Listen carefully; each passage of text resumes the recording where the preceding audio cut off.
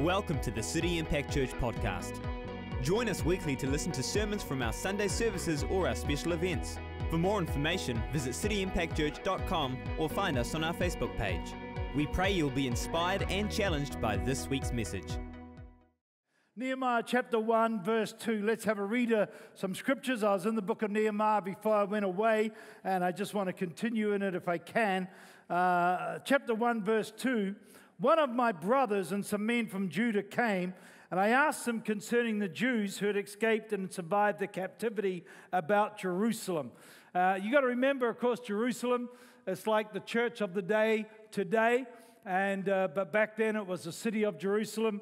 They said to me, the remnant there in the province who survived the captivity are in great distress and reproach. The wall of Jerusalem is broken down and the gates are burned with fire. When I heard these words, I sat down and wept and mourned for days. I was fasting and praying. Everybody say fasting and praying. I was fasting and praying before the God of heaven, and I said, beseech you, O Lord God of heaven, the great and awesome God who preserves the covenant and loving kindness for those who love him and keep his commandments. Let your ear now be attentive and your eyes open to hear the prayer of your servant, which I am praying before you now, day and night, on behalf of the sons of Israel, your servants. Now, can I just please reiterate that this Friday night from 8 till 10, we're having the first of our 4 Friday night prayer meetings throughout the year. Prayer is such an important thing, is such an important part of City Impact Church, obviously a very important part of the church worldwide. And so the first of 4 this Friday night. I hope and pray, just like Nehemiah, that by the end of this message, you will be concerned enough. I'm sure you are. I'm talking to good people today. You'll be concerned enough to come out and pray. Can I hear an amen to that? Verse 15. So I went up by night, Nehemiah says, after he traveled to Jerusalem, which was a long way to go. There are no airplanes and no cars.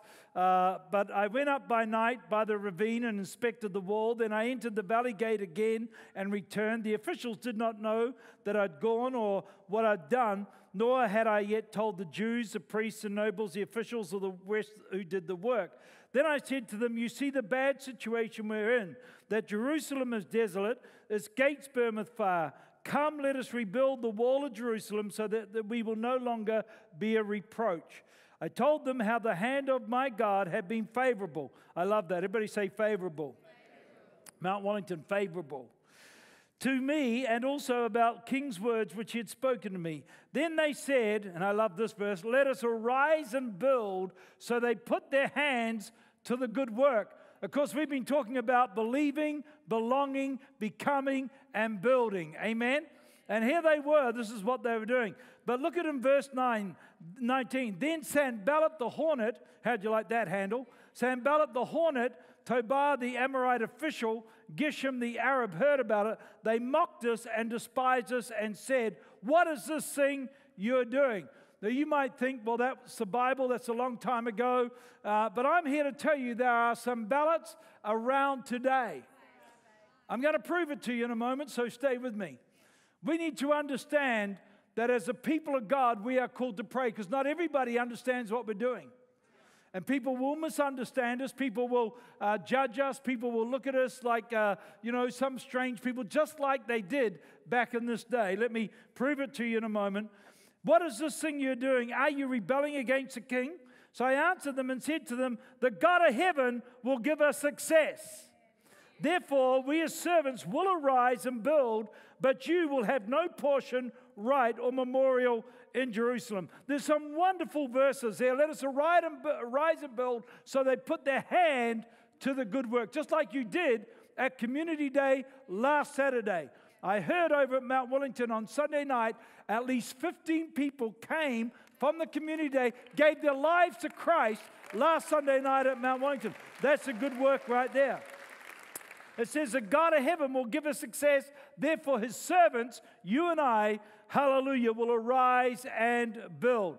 Now, I noticed and I did highlight the Sanballat, the enemy, and Tobiah and Geshem in verse 18 and verse 20.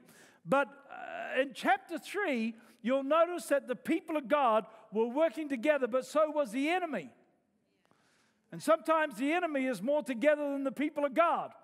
In chapter 4, let's have a look at it. Verse 1, it came about when Sanballat heard that we were rebuilding the wall, he became furious.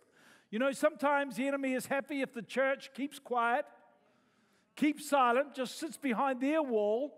Don't go outside the wall. Stick to yourself. Enemy's quite happy. But when you want to stand up, speak up, the enemy gets a little furious. He became furious and very angry and mocked the Jews. I don't know whether you know there's mockers out there. I'm going to prove it to you in a minute, so stay with me. He spoke in the presence of his brothers and the wealthy men of Samaria. What are these feeble Jews doing? What are these Christians doing? Are they going to restore it for themselves? Can they offer sacrifices? Can they finish in a day? Can they? Sounds a little bit like the devil in Genesis chapter 3. Can they revive the stones? Can the dusty rubble, even the burned ones? Now Tobiah the Amorite was near him, and he said, even what they are building, if a fox should jump on it, he would break their stone wall down. Verse 6, so we built the wall and the whole wall and was joined together to half its height, for the people had a mind to work. I love that. Just by way of introduction this morning, you know, I believe as people at City Impact Church, we've got a mind to work in the kingdom of God. Amen? But Sanballats, Tobiahs, Geshems are just as alive today as they were back here over 2,000, nearly 3,000 years ago. Their methods, their plans are the same, and that is to stop the advancement of the church, to stop building God's kingdom. You know, when Ezra and Nehemiah were rebuilding Jerusalem, it is recorded what the enemy wrote. Let's have a look at it in Ezra chapter 4. To the king Artaxerxes.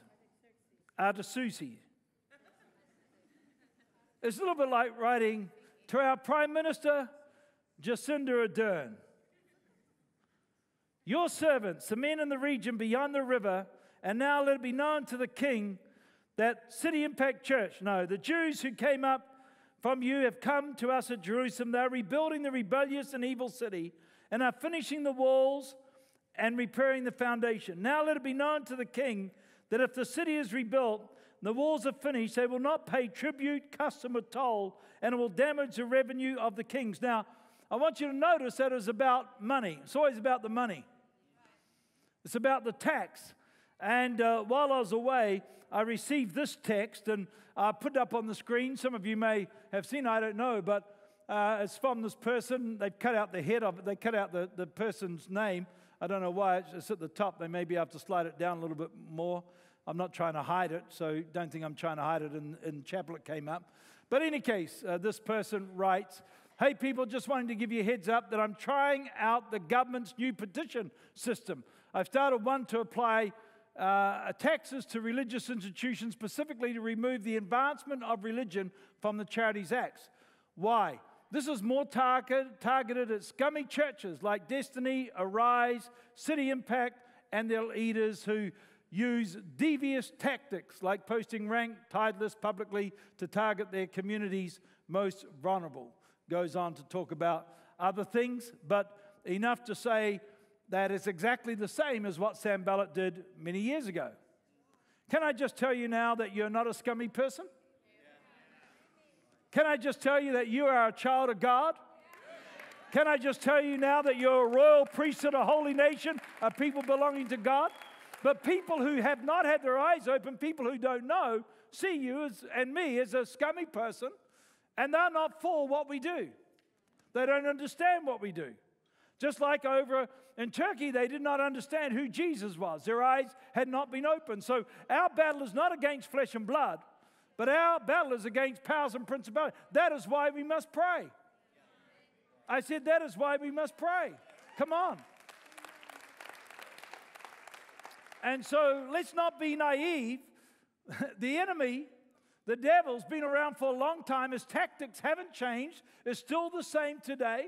And while we in our lovely church become complacent and apathetic, the enemy comes in and tries to attack. Well, it's time to wake up. It's time to stand up and it's time to speak up, because I want to tell you, God's kingdom will be built. Amen. But it's very easy for us to go to sleep and have this enemy come and attack. And so here this Sanballat, and just like they did then, writing to the government to endeavor to stop our work over a whole tax. Amazing. So I just visited Asia Minor, which is known in the Bible as Asia Minor. Today it's known as Turkey. Now, Turkey seems a pretty strange sort of a name for a country to me, growing up in the 1950s. But I did learn something, that Turkey means the land of the Turks. Like Germany means the land of the Germans. Italy means the land of the Italians.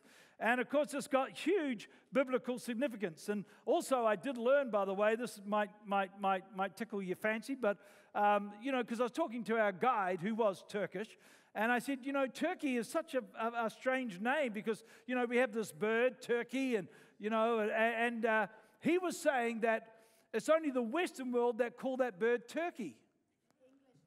English language. He said they call that bird India.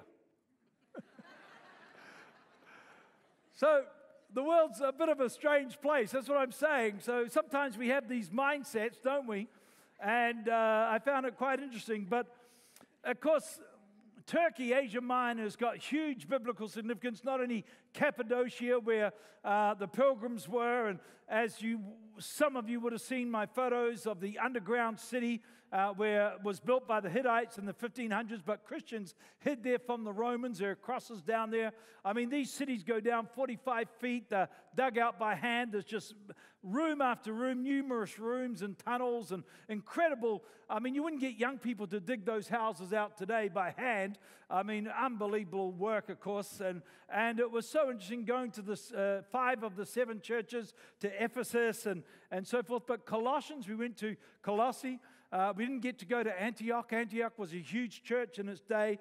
There's a map of Asia Minor that comes up, and it was a huge part of the early Christian church. But today it's 99% Muslim. I want to play you a clip that I just took at the airport coming out with our guide. If we could play that clip, thank you. Well, hi church, we're just about to fly out of Istanbul back to New Zealand, but I just want to introduce you to our wonderful tour guide, Tomlin. He's been fantastic with us, and I just wanted to say hello to you. Hello, it has been a great pleasure to meet all of you, and it was a wonderful trip for myself as well. Have a safe trip. And he did say to me that we are the first born-again believers that he's met. Exactly. And so we had a great time talking about the faith and talking about things. So thank you so much. It was Tomlin. Wonderful meeting you. Yeah, Peter. great. Thank Appreciate you. it. Wonderful. So first born again believers, hello. What a responsibility to be nice.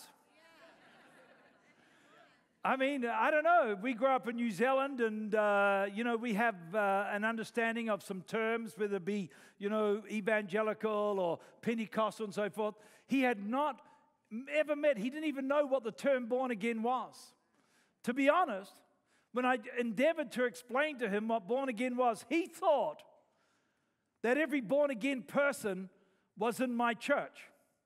That was his understanding as I started to talk with him. He thought it was our doctrine, something that I'd come up with. So I was talking to him about the worldwide body of Christ and how there's over 1 billion people, charismatic people in the world today. He was blown away. He had never heard of it. He's an educated man. Now, you and I have grown up in a wonderful country where we've had the opportunity to hear about Jesus. He had known about Jesus. He knows who Jesus was. He's been to Israel many times. He believes in Jesus, but not in Jesus. You know what I'm talking about? And so he didn't have an understanding of this term born again and evangelical. When I prayed for him at the airport, and Tim and Janine were there, when I prayed for him at the airport, tears started to come into his eyes. Prayer changes things. Prayer changes things. You might say, well, Turkey's not our problem. We're living in New Zealand. We're a long way away, just like Nehemiah was a long way away from Jerusalem. You might say, well, it's not our problem. Can I just say it wasn't the Apostle Paul's problem either? Ephesus. Philippi, all these other places, and these other places, Thyatira and Sardis, the churches in the book of Revelation. The Apostle Paul, he was a Roman Jew from Tarsus. He was living quite a comfortable life. Pharisees had it pretty good back in those days. Yet he made it his problem. He made it his problem because of the compelling force of the gospel. Once the Apostle Paul on the road to Damascus, as I talked with Tomlin and explained the born-again experience from the Apostle Paul's account on the road to Damascus, then he understood. And the Apostle Paul, his life was changed, and he was compelled to get out of his comfort zone and get into the battle zone, as it were, and go to these places. And you know, you may be sitting here with us on the North Shore of Mount Wellington and say, well, the West is not our problem. All those Westies out there. Not our problem. We're on the North Shore. We're at Mount Wellington. We're quite comfortable, thank you. Why should we invest in Mexico, Tonga? We got 2 teams, over 40 people going to Mexico and Tonga in a couple of weeks' time. It's not our problem, China. Keith and Jan are up there now. It's not our problem in the Philippines. Not our problem. We could say that. Yet because of the compelling force of the gospel, because Jesus has changed our lives, because something happened to me, something happened to you, it causes us to get out from beyond our walls, from our comfortability. You know, when I think about problems can be good, by the way. Because a problem really is an opportunity in disguise. We can learn that God wants us to see our problems as potential, our adversity as opportunities. That text and that person who's endeavoring to raise a petition against us and against us tax and whatever, so maybe your tithes gets taxed, I don't know. But the thing is that we need to see it as an opportunity to pray. It should cause us to press into God more. Right? Either that or we're going to be swept away. You know, as Christians, as a people of God, you don't want to see difficulty in every opportunity, but you want to be a people who see an opportunity in every difficulty. God has a wonderful plan. That's why Nehemiah says God will give us success. You've got to know whose side you're on. You're not on the scummy side. It is true that those who are not born again will have no part in this inheritance. Nehemiah got a burden because he heard a report. He heard a report on how things are. I know the teams that are going to Mexico and Tonga, they will bring back a report, just like I brought back a little report about Turkey. I've been out to the West, and we'll talk next week about the West, and we'll show you the venue we're going to and so forth. But, you know, it doesn't take too much to understand what's happening in our city today. And so it says here, the remnant that are left in the captivity there in the province are in great affliction and reproach. The wall of Jerusalem is broken down, and the gates thereof are burned with fire. Now, I know a lot of people have given up reading the news, and I understand why. First of all, there is a lot of fake news out there. There is. But there's a lot of sick news out there as well. I mean, the Herald, to be honest, has become such a gossip machine, particularly over sexual issues. A lot of it's just trash, but you've got to pick through it and understand what is happening in our nation, what is happening in our city. Now, growing up in the 1950s, I have to confess that I thought the world revolved around New Zealand. But you know and I know, and for those who travel, I was just talking with Johnny, just got back from Germany, and I was in the airport in Singapore, and Simon Fletcher happened to be there. He was on his way to Germany. And so people travel a lot today, and so we get an understanding. But, you know, here we are. I was watching our news last night because I thought I'd better just catch up. And, you know, the news was talking about how New Zealand's going to put pressure on Russia.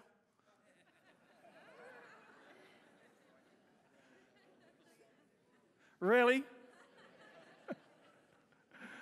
Because some people, you know, in New Zealand, we kind of believe that the world revolves around us. Most of the world wouldn't even know we exist. And they don't care. We are like a drop in the bucket.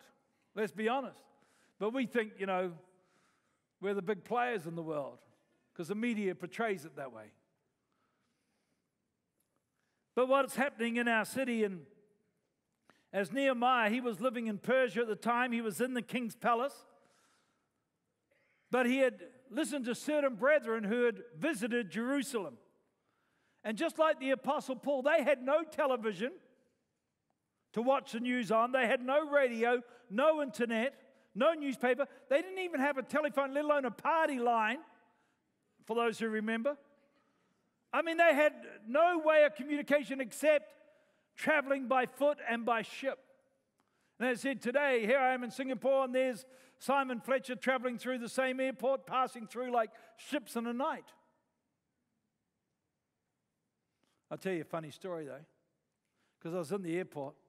Tim and Janine were there, and Bev was there, and I was looking for an orange juice, and I couldn't find the orange juice, and I opened up the fridge door, and they were like bear handles, because I was looking for a glass for my orange juice. So I grabbed one of those, like a beer mug, and then the beer lever was right beside me, and I wasn't going for that. I was going for the glass, and that's just when Simon came up to me.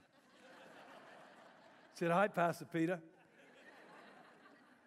And I thought, I said to Tim, because I told Simon to go over and say hi to Tim, and I walked over and I said, "Tim, that's what I've always told you. You've got to behave yourself wherever you go." But it was too early in the morning for me to have a drink. So in any case, I digress. So there's no internet, no television, no nothing, no airports, as it were. But Nehemiah, he wanted some news, and he wanted some news. What is the city of God like? Are you concerned, my friend, for the body of Christ throughout the earth? Next week, because as you know, I was in Dubai. That was the whole reason for going. I was with churches from all over the world, from nations. I'm going to show you a clip of a church in Belarus. I don't know whether you realize what's going on around the world in the body of Christ. Some churches, you think you got problems with that guy with that text here? I'm going to show you a clip. Armed guards coming in and closing down the service. I mean, just in Dubai right now, the government is outlawing churches and hotels, and the host church that held it has to move out of their hotel and got nowhere to go.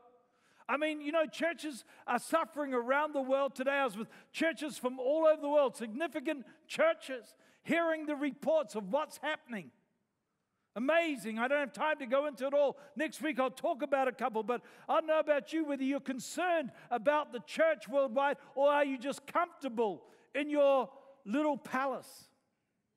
And here was Nehemiah. He wanted to know. He said, "Let me know so I can see it, so I can visualize it, so I can get a burden, so I can do something about it." And they brought this report, and when he heard the report, Nehemiah wept, Nehemiah prayed, and Nehemiah fasted.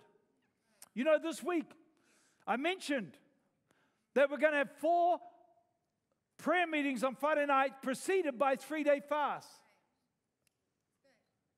Now, I don't like fasting any more than you, and I know you think I'm a spiritual giant that loves to fast.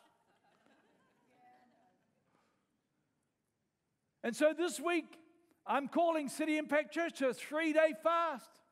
To fast so we can come together to pray for miracles, to believe for your life and the life of the church. Amen?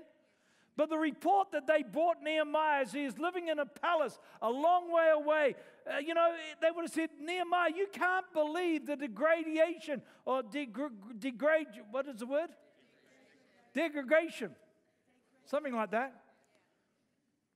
I was in a hotel and Bev wanted a shoe shine, and I rang up and I said, "Do you shoe shines?" And I couldn't get it out. The poor guy on the other end of the line, I mean, he had enough trouble with English, but I think he thought I was from a foreign country. So in any case, you can't believe the poverty. You can't believe the gates are burned, the walls are broken down, the city's filled with weeds, it's overgrown, there's people living in the streets. We could say it in a modern day setting, it's like dairies are being robbed at knife point. There's drug addicts, there's teenagers getting pregnant, there's abortion in our schools. That's what we're talking, my friend. This was a report that they brought back, and people's lives were in a mess, and society was breaking down. And just like the Sanballats were around then, can I just tell you right now that society is in the same state? It's a huge problem. And it's a huge problem that could have overwhelmed Nehemiah. I don't know about you, but sometimes I get a bit overwhelmed by it all. I get a bit overwhelmed. I think, what can we do? What could Nehemiah do? He was miles away. He didn't even have an airplane to fly to Jerusalem to check it out himself. He had to walk and go by boat. And as I said, he was living in a king's palace, so he was okay. And I know all of us are okay. We live in nice houses. We drive nice cars. We live in a wonderful country, and I thank God for our country. I mean, you go to Turkey, and I didn't have time to go to Gallipoli. We had a very short trip, but some of you may have been there. What a moving experience. I hear it is. And the Turkish people, they know a lot about Anzac. And I thank God for people who gave their lives for our freedom in the natural. But I also thank God for people like the Apostle Paul and others who gave their lives so we can have freedom in the spirit. And so Nehemiah was fine, and why make this problem his problem? Why make the city's problem our problem? Why make Tonga's problem or Mexico's problem or the Philippines' problem or India's problem? Why make it our problem? We're okay. We're comfortable. But he knew that the city of God, and we could talk about the church, broken down. And what do the walls mean when it's broken down? Well, we were in Istanbul, and I learned something too, by the way, because Istanbul used to be called Constantinople. Constantine moved Rome to Istanbul, moved the capital of Christianity. He established it. And so when the Turks came in the 1950s, they wanted to change the name to Istanbul, and so they put out this whole propaganda machine. And a song came out. Istanbul, not Constantinople, Istanbul. Anybody remember that song? My mother used to sing it to me. And you listen to that song, and they talked about, on that song, and talked about changing the name in New York, and it's nobody's business but ours. I mean, it's quite an interesting song, actually. But it's like a propaganda machine to change the name from Constantinople to Istanbul. And so Istanbul, a city, like every city back in those days, has got walls around it. Walls around it. Walls are built for defense, to defend, to separate also. And so there is no defense. And you might say, well, what does that mean to us today? What do walls mean to us today? I mean, I don't know whether you realize, friend, but the Bible says everything that was written in the Old Testament is for us today. So when it says the walls are broken down, what does it mean for us at City Impact Church here in 2018? It's a good question. Well, it's pretty clear that the walls of the city for us are symbolic. We don't have to build a natural wall around our church here on the North Shore at Mount Wellington. Imagine if we did.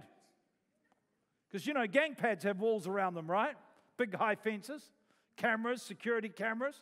Imagine if we built a big wall around our church complexes. Then you would be in trouble, right? So we're not talking about natural walls, but we are talking about symbolic walls. And walls are there for protection. Walls are there for separation. Walls, not only today, but also in the Bible, especially around the city of Jerusalem, had very symbolic meaning. Apart from the protection and separation, they also talked about the glory of God. They spoke of the salvation of God. They spoke of protection of God for his people. Now the walls had fallen down, and the enemy had come in and ravaged the people of God. So what does that mean for us today? Because we are called to rebuild the walls that are in decay and are broken down. So I want you to think about for a moment with me this morning, what walls in our city have been broken down? What walls are in disarray? We're told that the nations decay and the walls of natural defenses go in 9 cycles. They'll come up on the screen to give you some idea of what I'm talking about today. Number 1, people go from bondage to spiritual faith. When people are in bondage, just like the people did in Egypt, they begin to pray. Because, when you're in hardship, that's when people pray. When you're in comfortability, people don't bother praying.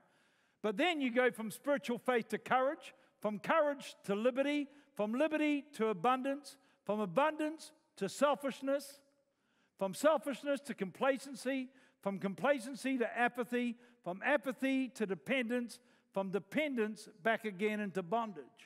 Now, if you just hold that there for a moment, this is a proven cycle of nations over the history of time. I want you to think about where New Zealand is right now.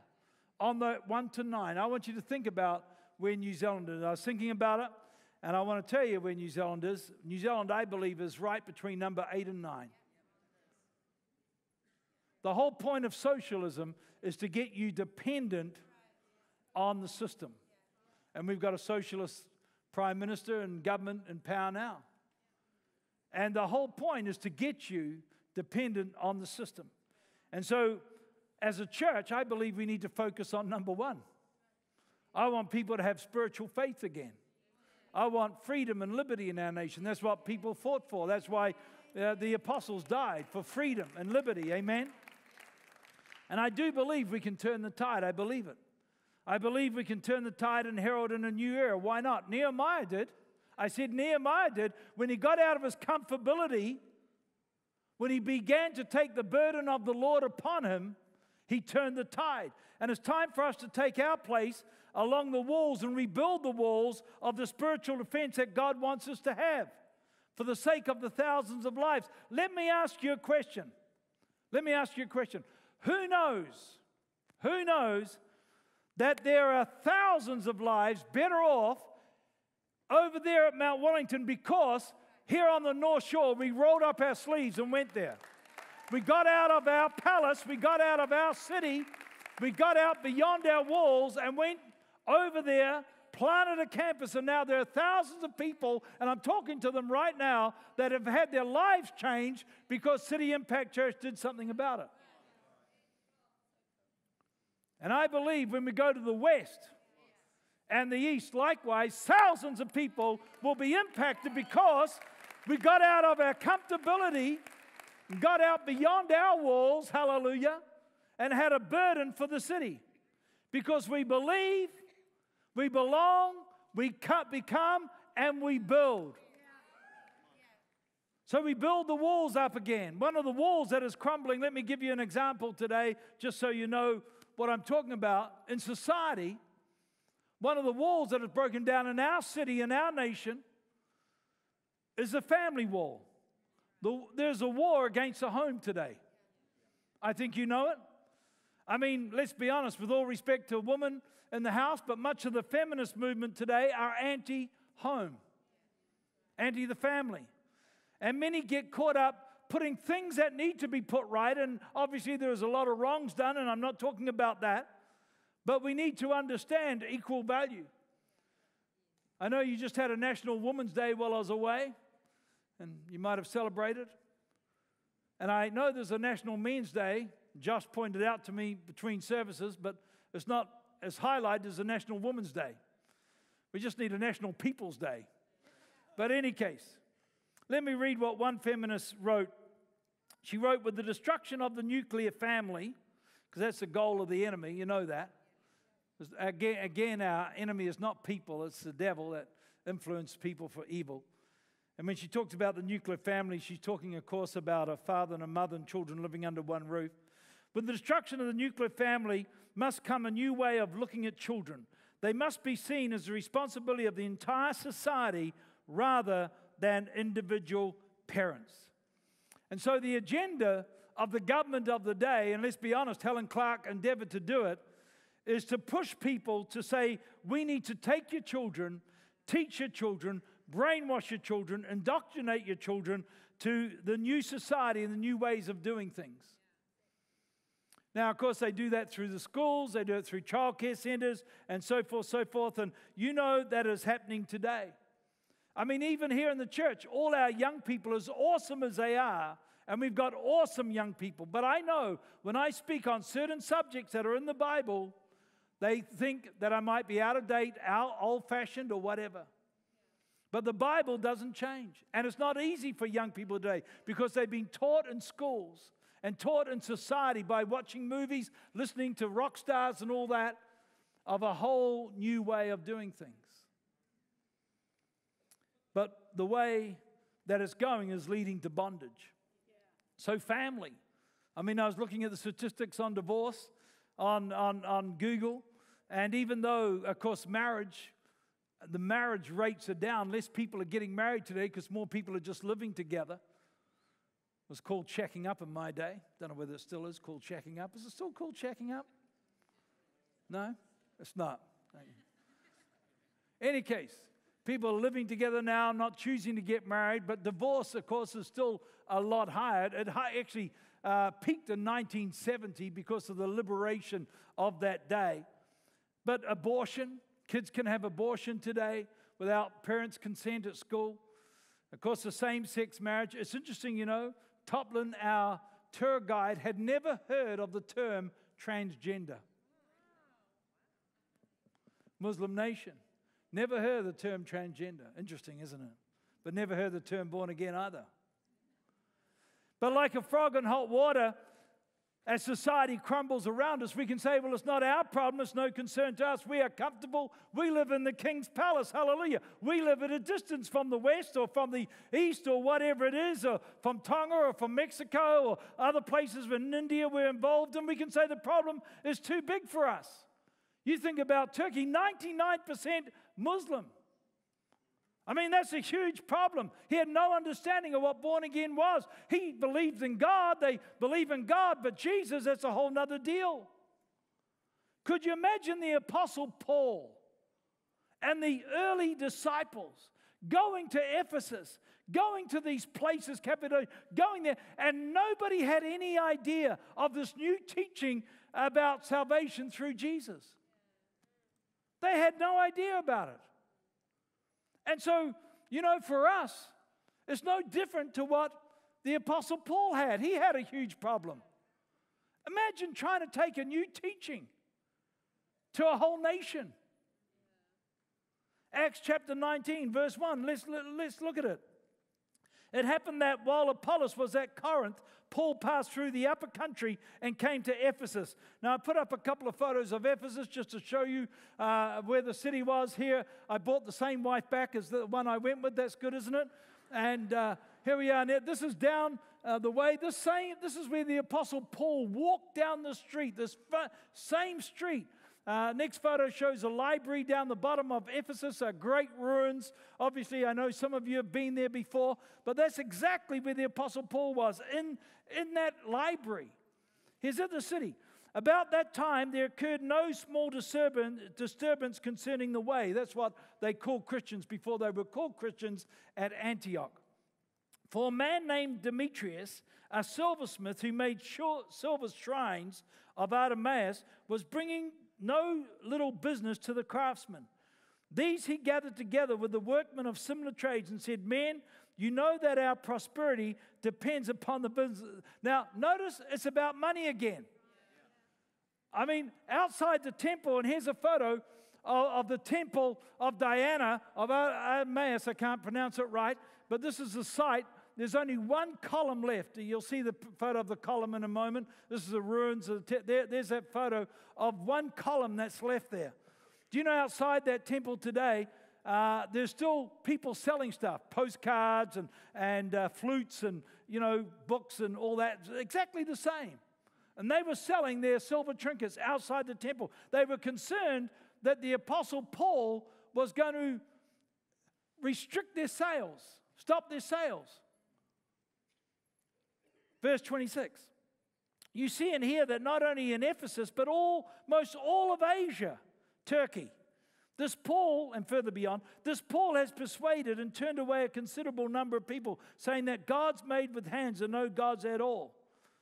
Not only is there danger that this trade of ours fall into disrepute, but also that the temple of the great goddess Artemis be regarded worthless, and that she, whom all of Asia and the world worship, will even be dethroned from her magnificence. But when they heard this and were filled with rage, they began to cry out, great is Artemis of the Ephesians. The city was filled with confusion. Sounds a lot like society today.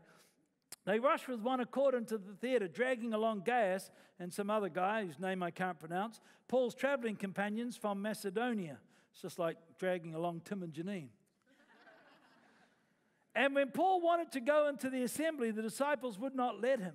Also, some of the Asarists who were friends of his sent to him and repeatedly urged him not to venture into the theater. So then some of them were shouting one thing, some another, for the assembly was in confusion, and the majority did not know for what reason they'd come together. I mean, it's like riots, you know. They didn't even really know what they're there for, but people get caught up in these stuff. You see it on television, riots, and it's happened, of course, in America and other countries. And here was Paul. He wanted to go and address the crowd, but the disciples held him back. This was in the theater in Ephesus. I want to show you a clip of that theater right now. Thank you. Well, we're sitting in the amphitheater, in the arena in the city of Ephesus. This seats 24,000 people. And amazingly, this is where the Apostle Paul wanted to come and address the crowd. But the crowd was shouting, "Great is Diana, great is our minister," their gods in their temple. And he wanted to come and address them. But his disciples kept him out. They said it's too dangerous to come in here. Paul walked up the way that you're looking at now, came into the city from the sea. Of course, you know, we're in modern-day Turkey, but this is Asia Minor in the Bible. It's got a huge significance in the life and the history of Christianity in their history, and it's just awesome to be here, isn't it, mate? I mean, just the history that's here. We just came down from the library, just came down from another way up there where the Apostle Paul walked, and in this amazing city of Ephesus. They're ruins today, but what went on here and what happened in the life of Christianity is incredible. And it's just so awesome to be here. So we could say, well, you know, long time ago, what's it to do with us? Well, it's got everything to do with us. This is what the church was built on, is people giving their lives and standing up in the midst of opposition. And you've got opposition today. I showed you. There are people who oppose you, people who don't like you. But as I said, you don't get all upset, split your toys, you pray. Just like Nehemiah did. Amen? And so I know we got it good today, and I praise God for that. I think about whether it's dentists or medical, cars, you know, clothes. We got it so good today. Although there's no bed like home, right? But the thing is that we have it good today here in New Zealand, but society's walls have broken down. The gates are burned with fire. And make no mistake, you might think, well, you know, does it really affect you? It will affect your kids. And it will affect your grandkids.